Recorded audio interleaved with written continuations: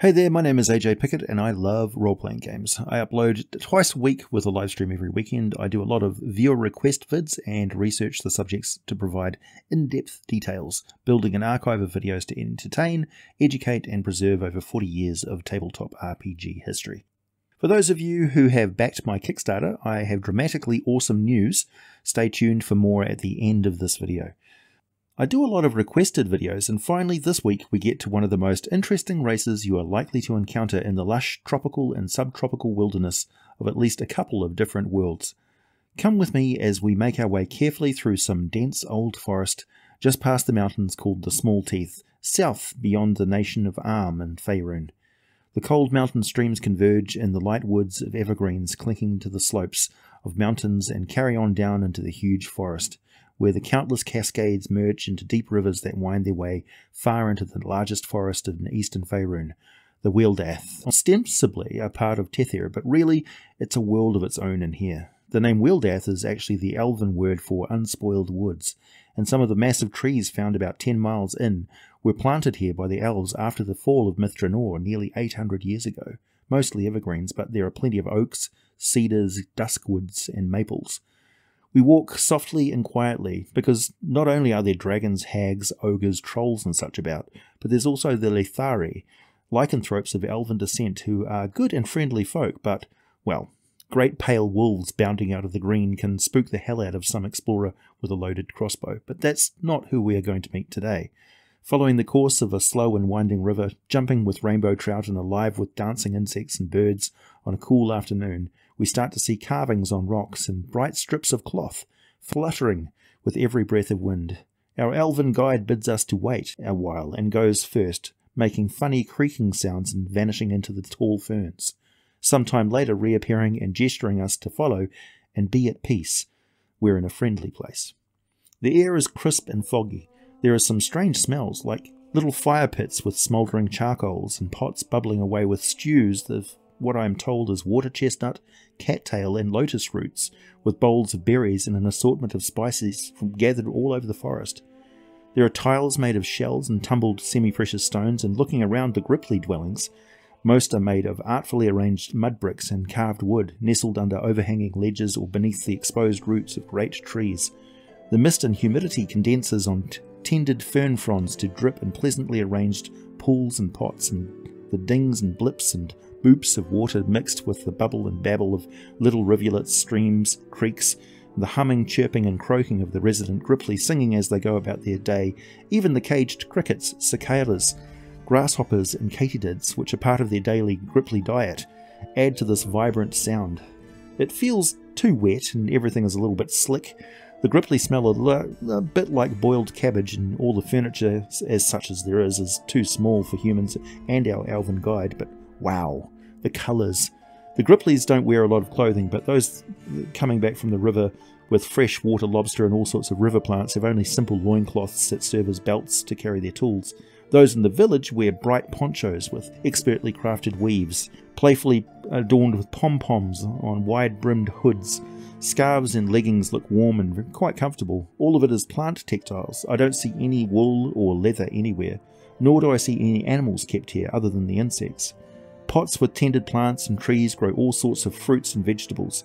Young Grippli race along creeks just as readily as they leap and scamper along the pathways, running on all fours quite often while the adults peer at us over steaming pots, bowls of produce, weaving looms, musical instruments, cages of insect livestock, pet river birds and papyrus scrolls, all blank and stacked for trade with the elves, I assume. We settle down around a central fire pit in the middle of the village, taking out some trade goods of our own, just soaking in the sights and sounds. When a Grippli twice as large as any of the others I've seen lands right by us, I actually thought it flew out of the treetops. This one was quite impressive. I could see in the eyes that they were old, but not at all frail, and I certainly was not the first person of my kind that they had seen before. Our elven guide introduced us. They said this was Murgulyip, and they related a long list of places and achievements which rocked me back a bit. I glanced at the guide, who smiled back at me. He confirmed my suspicion. Yes, he is over 100 years old. There was so much I did not know about the frog folk, and I was eager to learn. The Grippli first appeared in the first set of TSR's monster cards, printed in 1982. They were created by Brian Pitzer. Later, they featured in more detail in the second monster manual for 1st edition Advanced Dungeons & Dragons. The Grippli are an amphibian race, first encountered in the Greyhawk world setting, but they're also found in the Forgotten Realms, Mystara. We are about to immerse ourselves in some deeply nerdy lore, so grab yourself a tasty beverage and let's get to know the Grippli. Comparisons between the frog-like races are inevitable, so let's address the major differences between the most well-known types. The grung are the most similar in that they resemble tropical tree frogs. However, they are a society of castes based on their lurid skin colours. They are smaller than the Grippli but far more aggressive. Also, the grung may be amphibians, but they're nowhere near as at home in the water as the Grippli.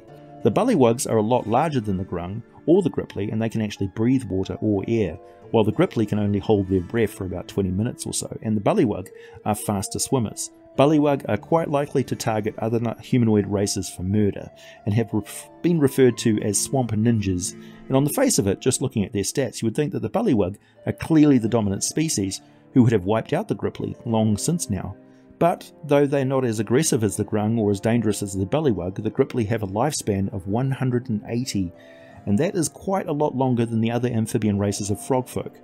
It's almost twice as long as a human, and the information on their lifespan is sourced from an article in Dragon Magazine issue 324, by the way, which provides a full ecology for the Grippli. Previously, they were listed as having a lifespan of 700 years, but they toned that down a bit. They're quite a lovely species that has two sub-races. The average Grippli stands about 2.5 feet tall, with moist-looking but fairly dry skin of bright colours, lean limbs, very frog-like features, otherwise aside from the hands and feet, which are more humanoid with opposable thumbs and a strong grip. They have very powerful leg muscles that enable them to perform staggering leaps of up to 30 feet horizontally or 20 feet vertically from a standing position, which from a human's point of view is pretty much like they can just fly short distances. One would assume that with that sort of agility they would make their home high up in the forest canopy, but usually they don't. Grung, by comparison, are short-limbed and squat with a much larger head, and they do tend to live up in the trees, though they can't leap quite as well as the Grippli can, and nor can the bullywug, thankfully. The bullywug have the extraordinary ability to communicate with frogs and toads. The grung are naturally quite poisonous, but the Grippli, though very reluctant to deal with outsiders, do tend to get along with woodland elves, sylvan species, and tend to just get along peacefully wherever there is an opportunity to do so, and thus tend not to get hunted down and exterminated quite so often as the other amphibian races. Over a long period of time, this makes quite a significant difference to their evolutionary and cultural success. Their non-aggressive nature can be a disadvantage, as they just move out of an area where they're seriously threatened, and they have been known to just meekly surrender to slavery if something like a green dragon moves into their home turf and decides it wants them as its minions. But though many will get murdered by that dragon, they actually benefit as a whole thanks to the dragon driving off any other threatening predators that they may have had to deal with otherwise, so their meek acceptance is actually the wiser course of action in the long run. Well, maybe. Green dragons and black dragons who favour swamps and deep forests are not known to be the most reasonable creatures, nor to need much of an excuse to kill even quite compliant captive tribes. Grippli have long lifespans, and they live in a complex and at times very dangerous environment. They are highly attuned to their environment and get along well with the elves, who, if you know elven culture particularly well, will trade with the Grippli for the amazing colourful fabrics and artwork the Grippli make in exchange for the exquisitely crafted metal tools and weapons that the elves make, which the Grippli meticulously maintain and treat as prized heirlooms. A simple but beautiful enchanted dagger might have been with one particular Grippli family for many centuries, and their carved wooden artwork can be among a woodland elf's most favoured possessions. Grippli keep their villages small and everything is communal, even the raising of children. I was not aware that the group of children present in the village was quite a rare occurrence, as each female Grippli only has about 6 children in her life. Born from eggs, as one might expect, the Grippli keep well protected in hidden pools of fresh water where the eggs are kept. Since the females rarely lay eggs at the same time as each other, but groups of males may visit the spawning pools, the parentage of a Grippli is all about their matriarchal line, and all the males consider all children to potentially be their own child. So in effect, the children are raised by the entire village, and females are cherished as mothers to all. The females have only 6 children during their life, as they become fertile once every 25 years, after their 30th year. Females live a bit longer than the males, and the older Grippli tend to lead the community, so normally that is a female who will have a group of older males who are her mates, and they handle all the decisions which are not voted on by the whole community. Young Grippli mature slowly and learn a great deal about forest lore, hunting and foraging, and the complex songs of their tribes. They accompany adults and are tutored by them, so the idea of a school education is a foreign concept to them. The Grippli reach adulthood at 30 years of age, and since children are few, they are defended fiercely by the Grippli if threatened, but otherwise the gentle frogfolk prefer to avoid conflicts, and in the few instances where it appears that they are instigating a fight, there will always be some very good reason why the Grippli feel like they have to been forced to take the most drastic action, such as needless destruction of their habitat that leaves them no place to retreat to, or an industrial site that is poisoning an entire river system, and so on. Grippli will attempt to warn transgressors before they resort to violence, even so. I would not mistake their dislike of violence for a lack of combat ability though. They routinely hunt some of the most formidable giant insects, and particularly giant arachnids, who include Grippli in their diet. Plus, the very rare Grippli eggs are considered a great delicacy by lizardfolk, yuan-ti, kobolds and goblinoids, though the eating of adult Grippli flesh is forbidden among the reptile and serpent races due to certain diseases which affect them quite severely but are nothing more than a mild rash to a Grippli easily treated with some river plants. The Grippli are intelligent, patient and very agile hunters who coordinated their concealed attacks to come from many directions. They are skilled with use of the short bow and the blowgun. They use nets and have very long and very strong tongues that they use to great effect in hand-to-hand combat, along with finely crafted tridents constructed mainly of wood, bone, giant snake fangs and woven flax cords. A group of Grippli will attack from cover, making a single bow attack per round, +4 to hit, usually within 80 feet or less, but their bows can fire up to 320 feet with a disadvantage. An arrow will inflict 1d6 +2 piercing damage with an additional 1d4 damage if the target has not seen where the Grippli attack is coming from. They leap to engage a target together, their tongues are +4 to hit and reach up to 5 feet. If they hit the target, it will be grappled by the tongue and restrained if the target fails the DC 12 strength or dexterity check to escape. Their trident can be hurled from up to 20 feet away with excellent accuracy, or thrown from up to 60 feet maximum range. Mostly they use it in melee combat range as a versatile 1 or 2-handed weapon. It is +4 to hit and inflicts 1d6 +2 piercing damage one-handed, or 1d8 +2 with 2 hands, and an additional 1d4 piercing damage if the Grippli has advantage on the attack roll, usually due to getting the drop on the target or because the target is already restrained by their tongue attack. A typical adult Grippli warrior has an armor class of 12 and from 6 to 21 with an average of 13 hit points. Their speed is 30 feet per round either on land, in trees or in the water, and they have a bonus of +4 to stealth and survival skills, +2 to athletics. Grippli don't have dark vision in 5th edition, but they certainly did in older editions of the game.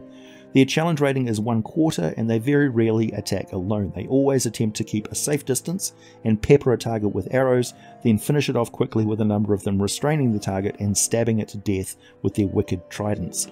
Grippli are at home in the water or on the land, though they avoid deep open water. You may find one of their villages built out of and deep within the reed-choked marshlands. Floating above warm waters in a dense rainforest, they may inhabit a particularly huge sedentary treant. They prefer warm regions, but anywhere that there's plenty of vegetation and giant insects that they prefer to hunt, you might find them, far from humans and dwarves. The Grippli get along well with the elves, and most of them have never seen a halfling. They are naturally very wary of orcs, goblinoids, or any race that looks or behaves like them, and they will find reptilian or draconic races quite unacceptable in their villages, to the point of lodging a few arrows in the ground right at their feet, and a pretty clear message to not approach any closer. Naturally, Furbolg and Fey races are quite acceptable to them. They rarely encounter centaurs, but centaurs love Grippli cuisine and will trade handsomely for the rare herbs and spices, exotic fruits and medicines the Grippli will most happily trade with them. Those who attack a Grippli village might assume that all the Grippli have run away and the coast is clear to loot their meagre possessions. but the Grippli simply flee to the trees and rivers so that the most vulnerable in their number can get away safely. And when they're secure, the warriors will sneak back to the village and rain merry murder down on the invaders. Grippli have a reputation for not taking prisoners. They will leave one or two to escape and spread word that the frog folk are not easy targets. Grippli warriors and hunters tend to patrol via the trees or the rivers. They rarely make their way over long distances on the ground, so they are very hard to spot and even harder to track. Grippli at home are relaxed and happy. They may seem lazy at times, but they're just content to flow with the cycles and seasons of nature.